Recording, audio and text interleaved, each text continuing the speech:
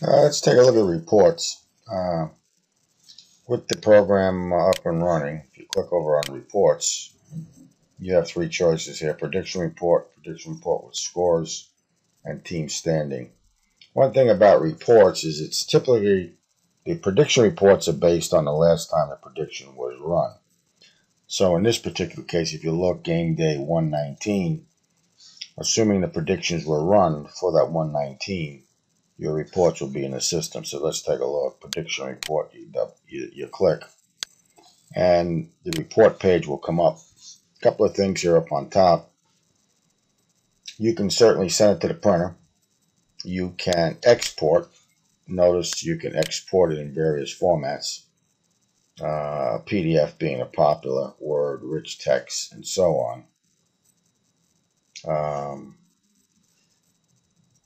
Now, of course, let's say if you're going to export in PDF, you would click, hit OK, and you can decide on what range you want. I'd obviously export it all, and then you'll get a chance to find your directory your subdirectory or directory you want to put it in, and then you would save it.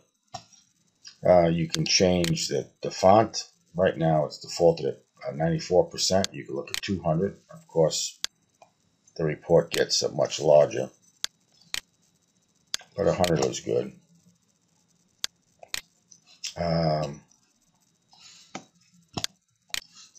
When you look at the report, you can see the two team matchups that you'll have.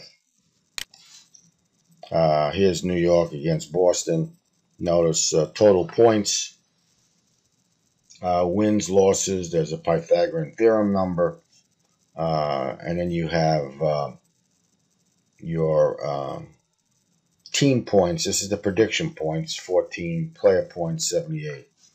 Against team points at Boston, 14, player points, 109.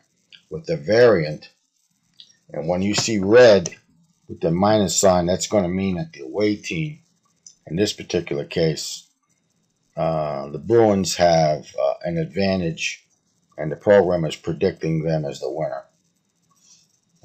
And that's when you see the variant. This particular border around the team is saying what team.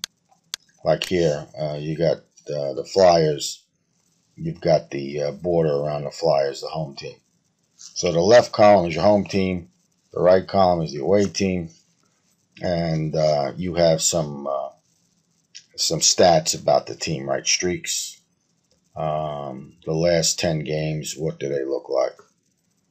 And if the Vegas spreads were parsed and available, they'd be shown here on the right. What else? You can obviously go through and cycle through pages. In this case, this report has 4 pages. You can bring up a search. Let's say you're looking at Toronto.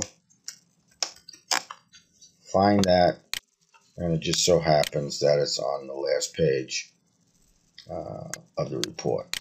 So that's how you'd use that. This expert text, you can play with that. I wouldn't worry about it. I would just use the generic text search within the report. So that's it for the prediction report. You can go under here for prediction report with scores. So if the game day of the 19th has been completed and you parse the scores, and then the scores would be shown here on the right. Okay, like the home team was let's see. Yeah, the home team scored 1 against the away team. So in both these cases, it looks like the predictions were pretty good. This one here with the Flyers, looks like Chicago beat them, even though the program had the Flyers up on top. Okay? And what else? And then you have a team standing report. Just giving you a bunch of stats on the various teams and the rankings. And of course, you can do the same thing with all the reports. Okay, so that's reports in a nutshell.